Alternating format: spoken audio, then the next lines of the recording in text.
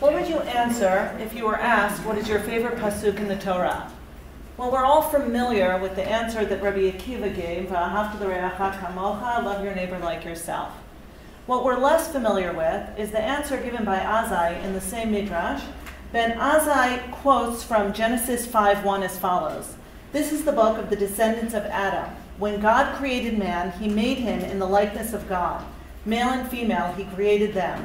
This is a great principle of the Torah. For Ben Azai, the greatest verse introduces the idea that all human beings, male and female, are created in the image of God. This is the verse that should instruct and infuse our lives with meaning. This is the verse that should first and foremost inspire us. It is not a verse about chosenness and Torah or mitzvot. It's a verse that essentially reveals that all human beings, regardless of gender, color, race, or religion, are created with a tzelem Elokim, with a divine spark. And this is actually what is unique among all of God's creatures, that human beings are created with the spark of divinity. With that introduction, I want to segue into a halakhic principle, the principle of kvod habriot, or human dignity. We're first introduced to the principle in the Tosefta in Baba Kama, where Rabbi Yochanan ben Zakkai rules that a man who steals an ox pays a payment of fivefold, but a man who steals a sheep pays only fourfold. And Rabbi Yochanan ben Zakkai explains that this is because when he steals the ox, he leads it from the pen. But when he steals the sheep, he slings it over his shoulders and incurs a certain amount of humiliation in the act of the theft. And because he compromises his kvod habriot, and here Rabbi Yochanan ben Zakkai uses kvod habriot, human dignity, to explain why he actually pays a lesser penalty than the person who steals an ox. Now, human dignity is an interesting but very complicated concept. Dignity is ambiguous. How do you define dignity? Well, if I look in the dictionary, it says it's the state or quality of being worthy of honor or respect. But that's highly subjective and can vary from person to person. How can I translate that into a practical halachic application? Well, if I look at the Yerushalmi, I have Rabbi Zera the elder saying, greatest human dignity, for it overrides even a negative precept in the Torah for 1 hour. The Jerusalem Talmud recognizes the far-reaching implication of this halakhic principle, and nonetheless, without fanfare or definition, suggests that when there's a compromise between man's dignity, man who is created in the image of God, and God's Torah, man is allowed to preserve his dignity, even on the chance that he will violate a precept from the Torah. How far this might have gone is unknown, because the Babylonian Talmud comes in and recognizes that this could result in a far-reaching dilution of Torah law. If a person is embarrassed by a particular mitzvah, is he then able to employ this justification to break the Torah, to preserve his dignity? To the Babylonian Talmud, that seems a little bit too far-reaching.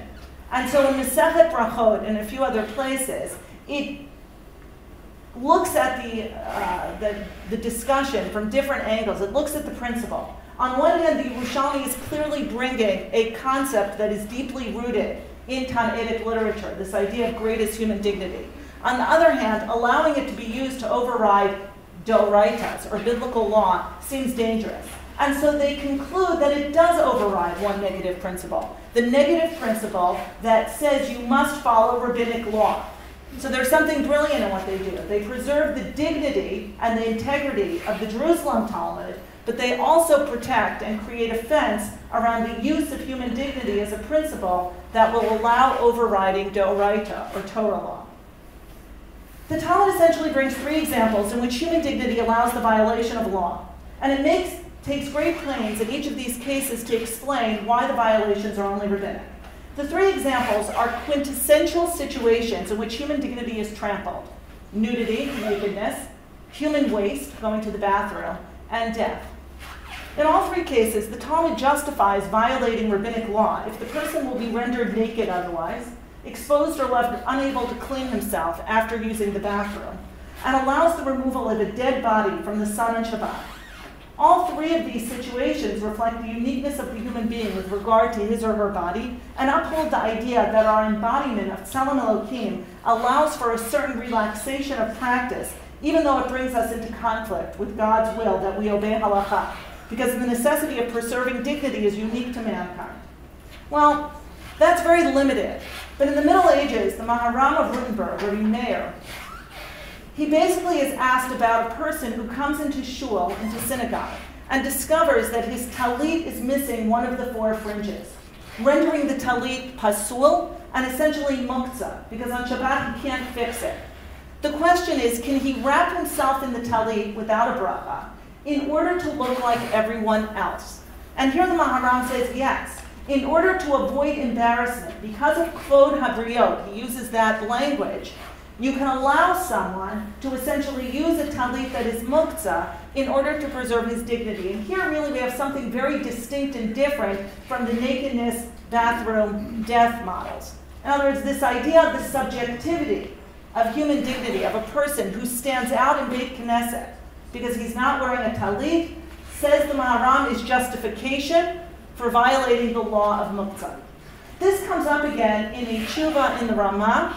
The Ramah in Even HaEzer is quoted after, so the Shulchan Aruch says we don't get married on Shabbat. The Ramah says, but there are cases where we do allow marriage on Shabbat. For instance, if someone has never been married before. Whenever there's something that oblique, there's usually a story behind it. And so if you go into Responsa 125 in the Ramah, you hear a fascinating and very sad story of a young orphan, a girl, who was betrothed before her father died. And when she came of age and it was time to marry her, and in Krakow they got married on Fridays, the remaining family refused to pay the dowry. The neighboring women told the young girl, go to the mikvah the night before the wedding, put on your veil, it will be okay.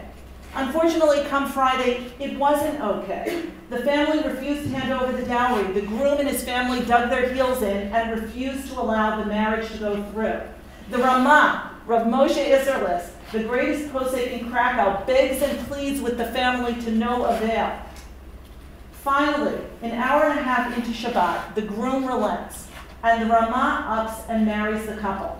In the aftermath, there's tremendous controversy, and his rabbinic colleagues attack him for this act. In his beautiful tshuva, where he talks over and over again of how could we have left this virginal daughter of Israel essentially standing abandoned at the altar, he invokes the principle of kvod habriot, and he explains that that justifies doing what he says is only a quasi-violation of rabbinic law. In more contemporary literature, this principle has been used when it comes to allowing hearing aids. The Tzitz Eliezer brings it as justification to allow someone, back in the days where hearing aids were actually quite big and cumbersome, to wear them on Shabbat, question of carrying possibly, or muktzah. And it's also used to allow a woman who has lost her eyebrows to tattoo in eyebrows so that she does not stand out. More recently, when I was very recently actually, I belonged to an interfaith dialogue, I participated in an interfaith dialogue, and I brought in texts about kvod habriot, human dignity, to see if we could use that more in a philosophical way, as a way of bridging gaps and bridging conflict and recognizing that we're all created in the image of God. I was also at a Beit Hillel seminar where we talked about disabilities and integrating people with disabilities into the community, and Rav Amit Kula suggested that kvod habriot might be halachic justification to force synagogues and mikvahs to build access for disabled people to be able to come into synagogues and mikvaot. Again, he used the principle possibly of kvod habriot. What I'd like to conclude with, that although this is a powerful principle, it is actually rarely used. And this is something that was brought up by Rav Aaron Lichtenstein. And I'd like to read a quote from an essay he wrote called Ma Enosh, Reflections on the Relation Between Judaism and Humanism. And he poses a question to the halachic community, and I would like to end with that question. The Gemara does not merely state, as it does in comparable cases elsewhere, that kvod habriot overrides the usual norms in certain situations. It states, rather, greatest human dignity, so that it overrides a negative precept of the Torah. Consequently, the failure to invoke these dispensations in any but the most extreme cases cannot but erode their position, and popular awareness of that position as central values within the Torah halachic order. No committed Jew can regard such a prospect lightly. Some margin of safety is perhaps advisable, but must it be as large as we have tended to maintain? Thank you very much.